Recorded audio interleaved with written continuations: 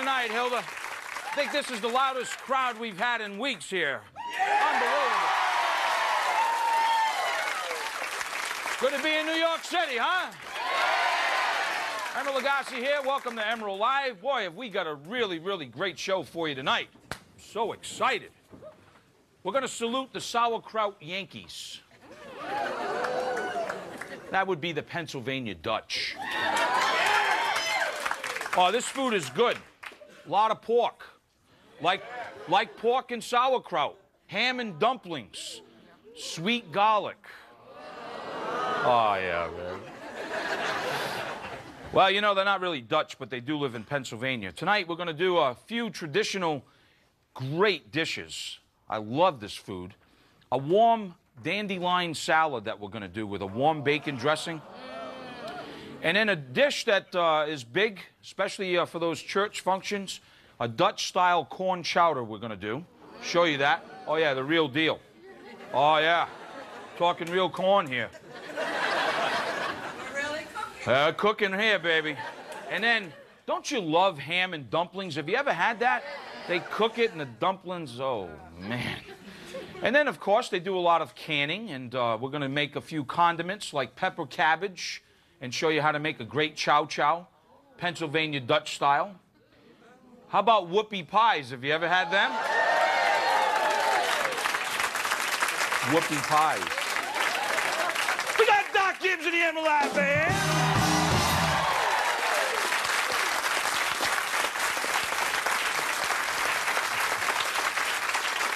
Doc Gibbs in the Emeril Live Band. Hey, hold on to your schnitzel. It's Pennsylvania Dutch cooking right here on Emeril Live.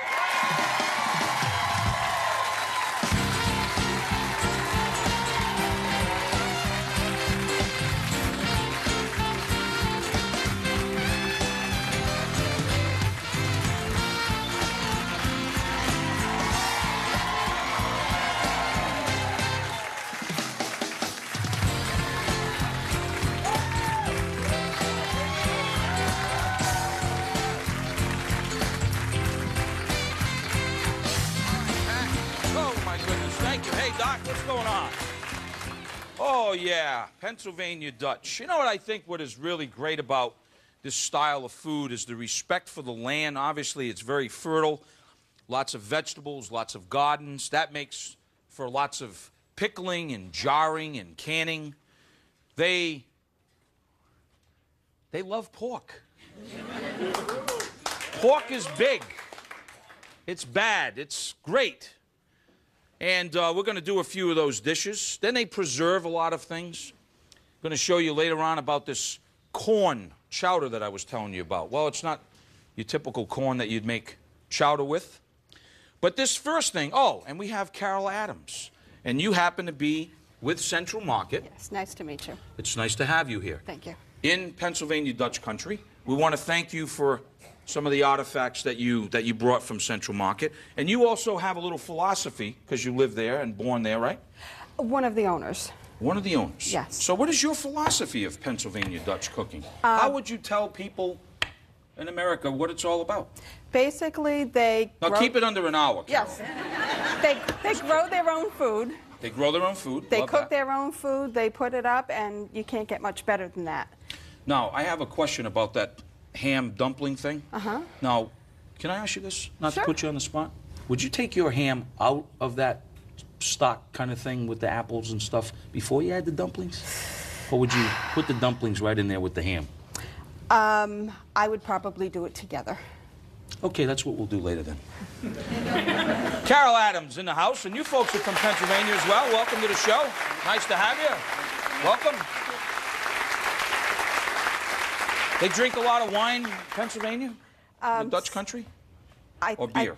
I'm not sure. I'm not sure. Water? Water. Okay. All right, we'll live with that. We can live with that for right now. A few minutes, I'll change that. All right, here we go. I'm going to start one of my favorite salads that I had the pleasure of having. We start with adding a little bit of bacon, first of all. Love that. You know, when you start with a recipe, you know, you get a recipe that says start with bacon. I'm revved up. You got my attention right there, let me tell you. Whew. So we're going to start getting this bacon a little crispy here. For this bacon is going to be the salad. We're going to get this nice and crispy, and then we're going to take it out of this skillet here, saving a little bit of the bacon drippings. And then, as Carol said, a lot of the produce. They grow a lot of produce. And they grow it, they cook it, and they eat it. Fantastic. How good, I mean, how good can it get? I have a bunch of assorted lettuces, believe it or not, from Pennsylvania. I've got some red leaf, and I've got some escarole. I've got a little chicory here, or a frisee. And also, I also got some local radishes that we're going to slice to eat. A lot of radishes, particularly in chow chows and pickling and things like that. I love radishes, so we're going to add that. Very, very simple. Now, I'm going to add one lettuce just to sort of round out the salad, which is endive. This is not from Pennsylvania Dutch, though. Got to cheat a little, you know. Oh, give me a break. So you can really decide whether you want to just sort of use the leaves. Some people will just take a knife and chop it, but we're going to use a little endive. And then the great thing of what I find fascinating with this salad also, beside the dressing, which I'm going to show you, is really how they use fried potatoes. And it's kind of near and dear in the salad, like no croutons, fried potatoes. So you got to already think where my mind's at. Pork fat, fried potatoes. Oh, come on, man. Crispy bacon. Oh. Oh. Oh. I'm having a problem over here already. Okay, so now what we're going to do, I've taken the potato, peeled it, diced it, however big you want it. Then I blanched it in a little salted water for about 10 minutes until they were fork tender. In New Orleans, we'd call this Brabant potatoes, but Pennsylvania Dutch, fried potatoes. Love it. These are what they look like after they have been blanched, and then you want to be sure to drain them and really make sure that you towel either with, you know, just the white paper towels or a clean cloth towel, that you want to be able to really get the water out of them.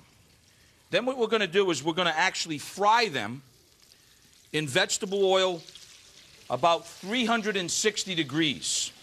Had a conversation with someone last night. I'm not going to go into a lot of details where, but I had a conversation with somebody that said, you know, fried foods are bad for you. And I said, excuse me, Missy, but yeah, she's smiling right now. She knows what I'm talking about. So I had to explain to her that, yes, fried foods are bad for you if you eat bad fried food. Because there's good fried food. This is serious. There was even in a big article in the New York Times recently. You got to have the right oil. You got to have the right temperature. If it's not at the right temperature, what happens is it like sucks in the bad oil. And that's when, like, when you bite into it, it's like that gum that squirts. You know what I mean? But if you eat really good fried food that's done properly, fried properly, the right oil, you got good fried food. Are you with me so far? All right. So we're frying some bacon. We're frying some potatoes. We're in Pennsylvania Dutch land. When we come back, another notch. Stick around.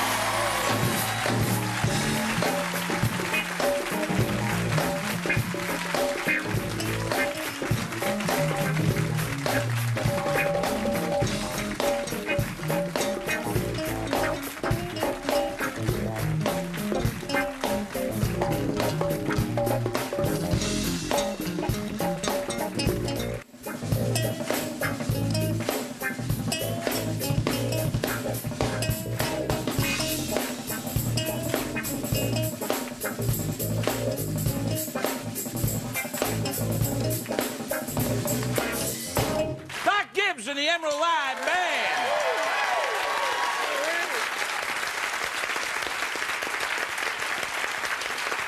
We got Cliff from the Pennsylvania Dutch. Chow's on bass. Teddy on drums. And Doc Gibbs. All right, folks. If you're just joining us, shame on you. Cooking up some Pennsylvania Dutch tonight. And we've got that bacon now. I turned it slightly down so that you could catch up with us here. Brabant, so those fried potatoes are inside of the vegetable oil. That's because we're really cooking. Unlike those other shows. Now,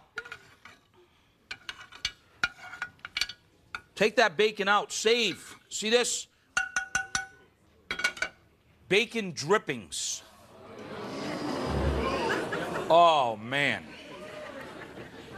When I go into those big fancy department stores, I don't know why they don't have this in the cosmetic department. You let this stuff get cold, put it in the refrigerator, put a little of that on your skin in the morning. Shh. You're there. I'm here.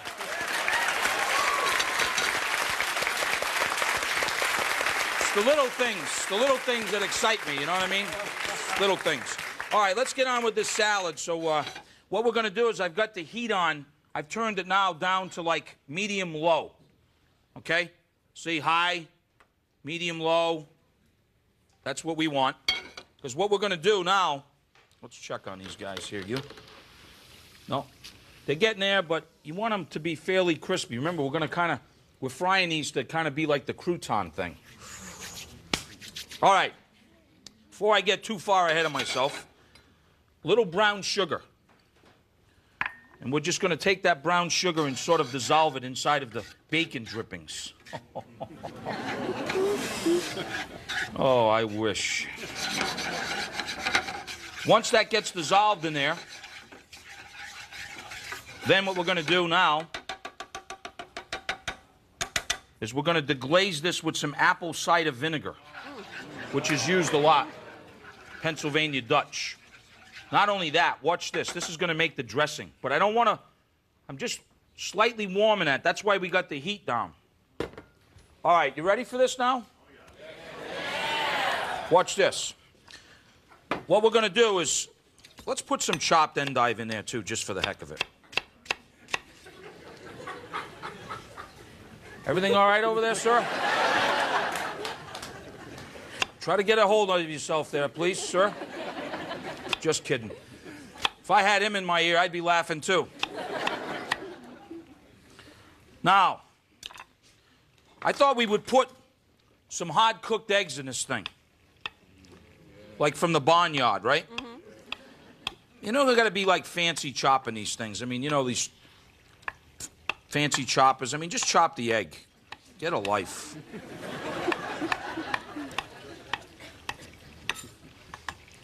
Cliff, how you doing over there, bud? Great, man. You smell the love in here right now? Oh, I smell Just it. wait. I feel it. All right, watch this. We're going to add the egg in here. Little salt. Bam. Maybe a little more. Bam. See, it's even distribution that way, you see? Some fresh ground pepper. You know what I think we'll do? This is pretty Pennsylvania Dutch. We're going to take an apple and we're going to grate it.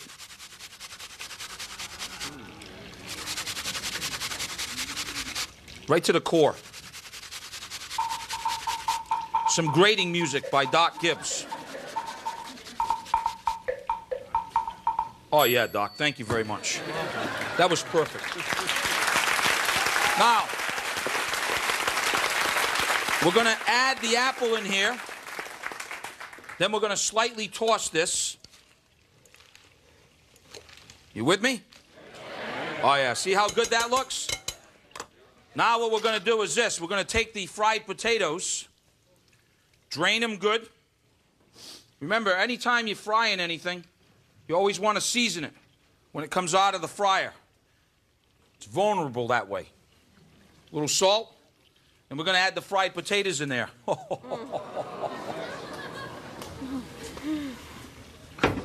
Oh, playing with my emotions here. A little more pepper. Then we'll take that delicious dressing and just do this. Look. Oh, man.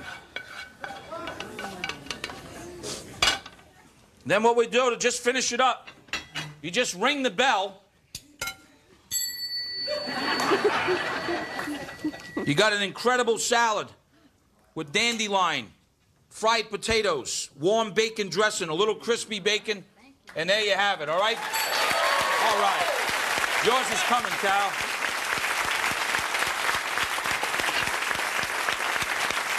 Don't forget, you got to make some friends. Now, let me show you another great. Nice and light, delicious. Thank you. This next dish, this corn chowder. This is a sort of a favorite sort of church gatherings, school gatherings. People make a pot of this. But you would think that it would just be regular corn. What I'm doing is I've started a little bit of pork belly or salt pork. Oh, I love that. Going to a restaurant, says pork belly on the menu. I make 2 reservations. Now, I'm going to render that pork belly down. Let me talk to you about this corn. Doesn't look like corn. They preserve a lot. They dry a lot. They'll do this with a good summer crop for the winter. It's dried corn. Other name for it is called shaker corn. Okay? When you're ready, you got to soak it. I've soaked this corn now basically for not quite a day, about 18 hours. It's going to absorb a lot of water. If it does that, just keep adding. And this is really delicious stuff. So, here's what we're going to do. Once the pork belly starts rendering down, we're going to add some onion. And to that onion, a little bit of cayenne pepper. A little more. Celery salt. 1 bay leaf. A couple of cloves of garlic in there, right?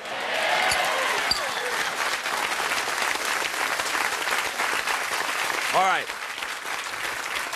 So the corn's soaked, dry corn soaked. What we're going to do, I'm going to let this cook for about 4 or 5 minutes and get a little of the love out of the onions and the garlic and the celery salt. I'm going to drain, right now, my corn. Going to drain this corn in here. Okay, and there's a little colander here. Get all that moisture out.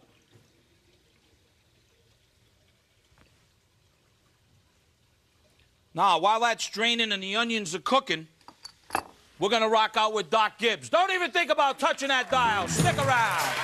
Doc Gibbs.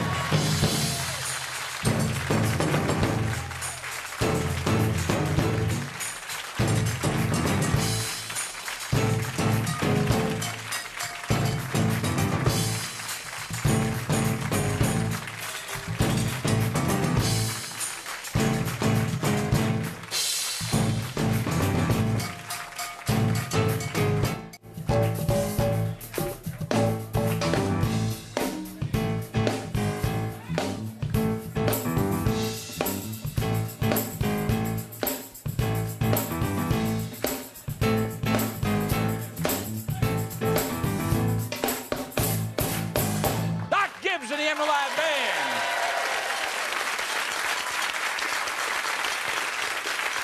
Welcome back, everybody. Emeril here. Kicking up Pennsylvania Dutch, cooking up a couple of notches here. Carol Adams is with us as well from Central Market. And again, want to thank her for the artifacts and lots of love about Pennsylvania Dutch. This corn soup, I've drained the corn really good now. The pork, belly, onion, oh, what a combo. Now we're going to add the corn in there. Now let me tell you something about cooking with this stuff that I learned. Pennsylvania Dutch land. You're going to start adding to this corn chowder a stock, preferably a chicken or, you know, if you have, I guess, a corn stock, which you could make with the kernels or whatever. But let me tell you, don't get alarmed if you start cooking this. See how much stock I'm adding in here?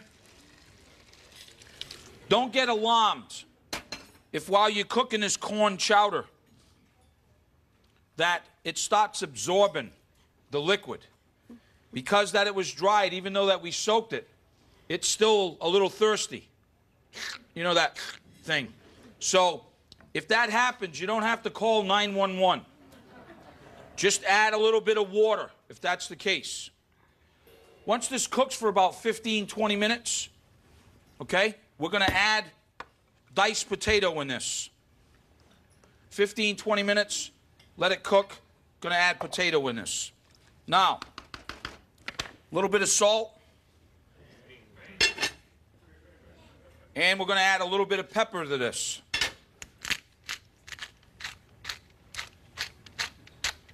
Now, once it comes to a boil, lower the heat, let it simmer. People, they just crank the heat on full blast, and then they just like think a miracle's going to happen, you know? It's a food of love thing. It's why they make these. See, high, simmer, medium, high, medium, right. They're not like decorations. So now, I'm going to turn the heat down a little bit. What I used to do, just take all the knobs off. Just to mess with people. Oh yeah, try cooking like that. I'm having a little knob action here, Doc. I noticed. Usually I don't have any knob action. Anyhow. I'm leaving my knob off, okay, if you just joined us. The knob is off. We're moving over here now. Slowly at that. All right. You know what this dish is? It's a pure taste of Pennsylvania Dutch. Sweet, salty, which they do a lot in their cooking. It's called schnitz And nap. and nap. Schnitz and nap. Sounds good to me. Let me tell you what Pennsylvania Dutch schnitz and nap is. First of all, a ham, as you can see here, that's pretty lean, not too fatty. You could also use, and what's used a lot is a boiled ham, like you buy a chunk of boiled ham. Then the first thing that you do is you cover it with water. And then what we're going to do is we're going to let this simmer. That's a little bit too high right there. We're going to let this simmer a little bit. And while it's simmering, I put it in there first for about 20 minutes. Then I add some onion. Some people add carrot, celery. Depends on, traditional-wise, basically just a little onion. And a little brown sugar. Why? Because the ham's salty, right? So it's a salt and sweet thing. So we're going to add a little brown sugar. Now, while that's happening, they take preserved or dried apples. So they have a lot of apple orchards. They dry out the apples or dried apples, and then they soak them for at least about an hour. Plump up these apples, okay? I told you earlier they do a lot of preserving. Then what happens, after this simmers for about 30 minutes, we add the apples, like I have, without the liquid. So it's this apple and ham, salt, sweet thing going on. You with me so far? Because it's a schnitz and nap thing. No, I'm not going back to the handle. That's old news. Now, watch what the next step is. Oh, yeah. cooking with mirrors over here. We're going to sift some flour, some baking powder. Going to add a little salt in here.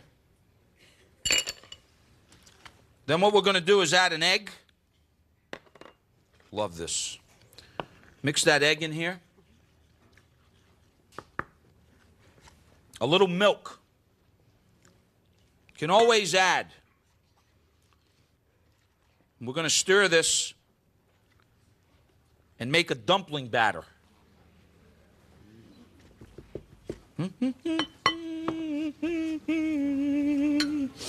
Now, this particular dumpling batter, and there are all sorts, should be fairly thick. Unlike Spätzle, which is a dumpling, you may take all of this milk. Now, if for some reason this got loose because I added the rest of that milk in there, you don't have to panic. Just add a little bit more flour. See how thick this is here? Almost looks like a dough, right?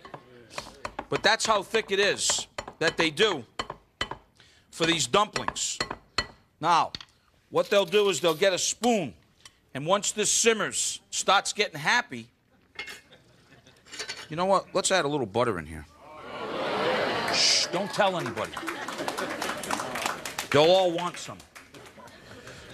Yeah, we'll make them a little richer. We'll add a little bit of butter in here. And then what they do is they spoon this, like on the top like this. See this? Am I right, Carol? Absolutely. All right, babe, I'm just checking in with you. See that, folks? We're going to spoon these dumplings right in this pan. All right, I'm going to start spooning these dumplings in here, and when we come back, Pennsylvania Dutch, another notch! Stick around!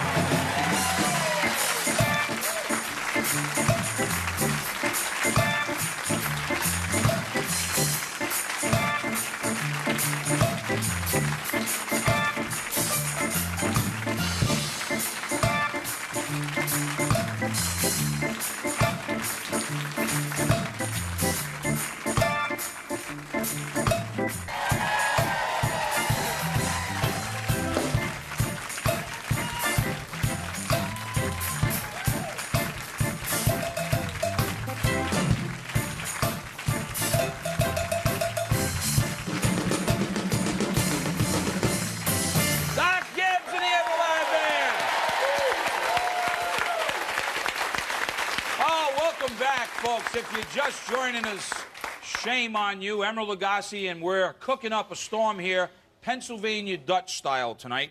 Now, look at this. What's the name again? Schnitz and Nap. Schnitz and Nap. What are you laughing at home? Go in the bathroom and say that 10 times straight. Schnitz and Nap, Schnitz and Nap. Look at this. There is so much love in here right now. But wait, before we go there, look at this. Oh, you're telling me? Oh, you ought to be here. What we're going to do now, folks, we're going to add a little bit of cream. Well, they got a lot of cows up there. They got to take care of them. We're going to add some milk. Okay? Now, before I go over there, let me just tell you something. You want to mix this in, and you want to cream it right at the end. And the other thing that you want to do, you don't want to squash up all the potatoes. So now, once that comes up to temperature, you got to taste it. Oh, look at that, corn chowder, huh? Pennsylvania Dutch style. Oh, my God. Folks, it's incredible. Not too much spice, not too much salt, just fantastic. Dish it up like that. Little scallion if you have it, or maybe some chives. That's how simple it is. Pennsylvania Dutch corn chowder. Carol. All right, I'm going to... Now...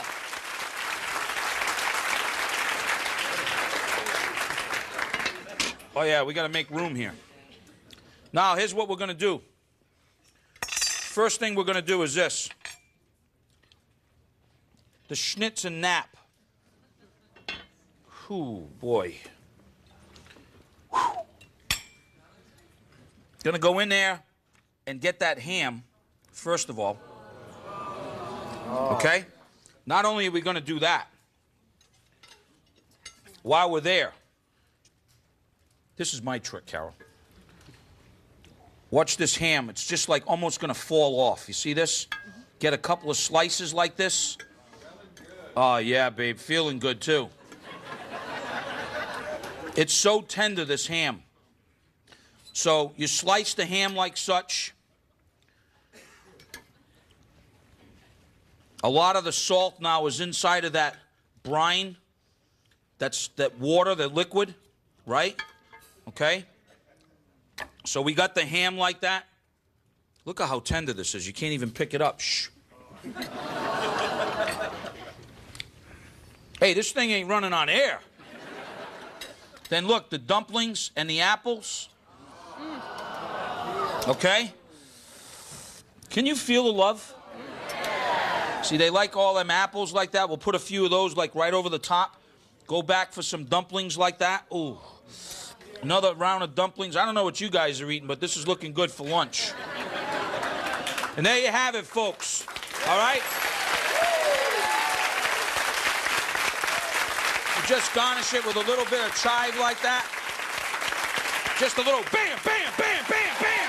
Just a couple of little bams like that. All right. Now, what we're going to do is this. We're going to take some more apple cider vinegar.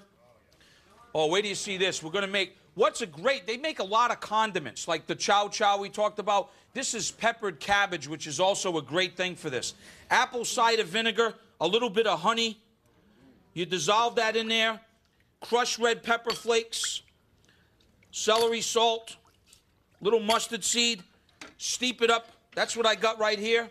Shredded cabbage, fine green pepper, spring onion, red pepper.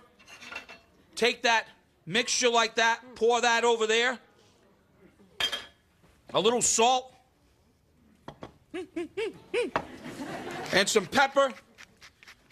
And we're going to have pepper cabbage with all of these great, great dishes from the Pennsylvania Dutch. We come back, another notch. Stick around.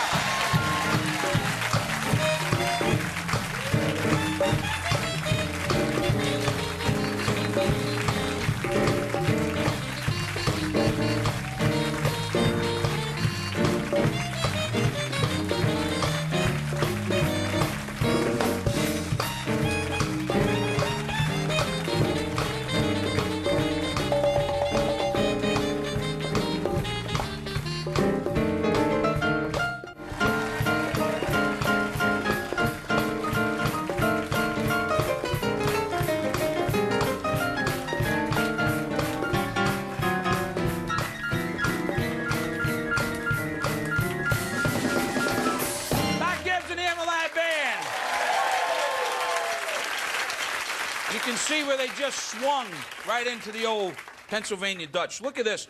Traditionally, how this will be plated is then on a little plate like this or a platter. Folks, don't let me stop you. And then they drizzle a little bit of that liquid in there so that, oh yeah, babe. And then this pepper cabbage, they'll serve some of that on the side, you see? Or as a condiment, like I said. They do a lot of canning. My friends, there you go. Thank you. There you have it. The real deal, huh?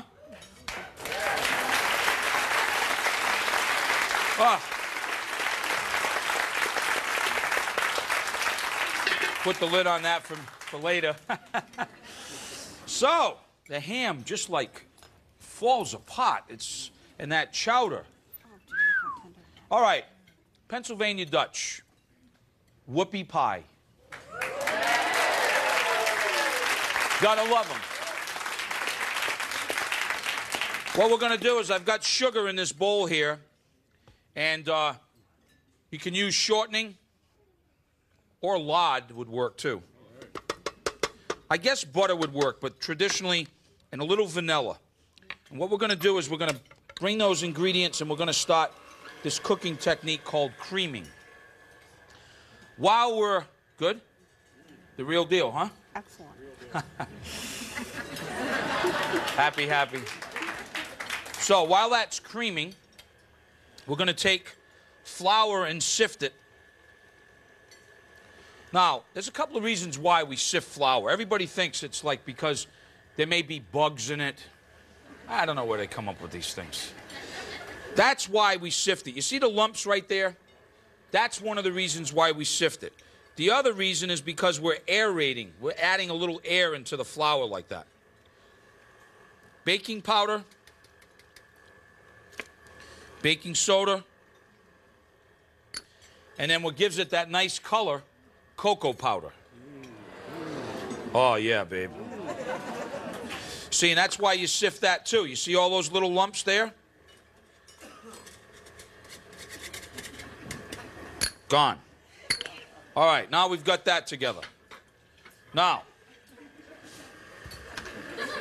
everything all right over there, ladies?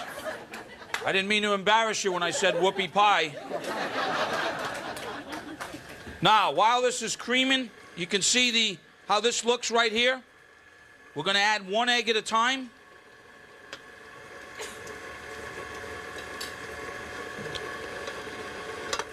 See, this is why I like this food, too. The liquid that they use for this, buttermilk. Oh, man. Pork fat, dumplings, buttermilk. Oh. These people know how to live.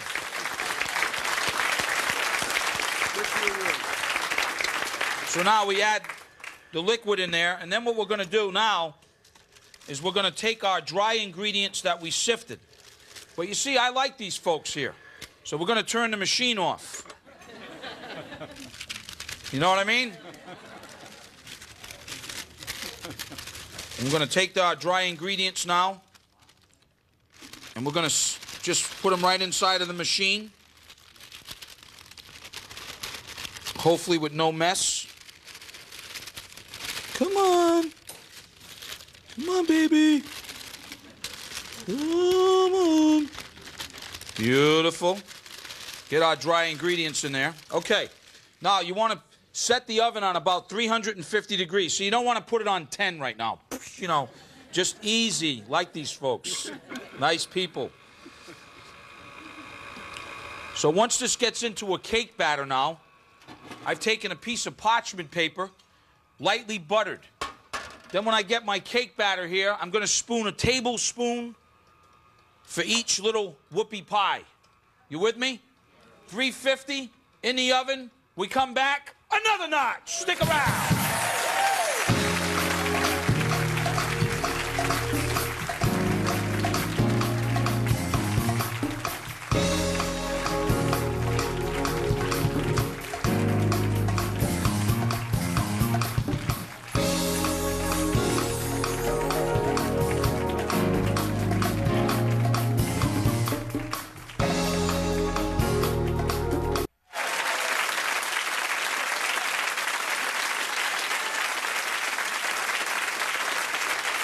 Well, welcome back, everybody. Emeril cooking Pennsylvania Dutch tonight.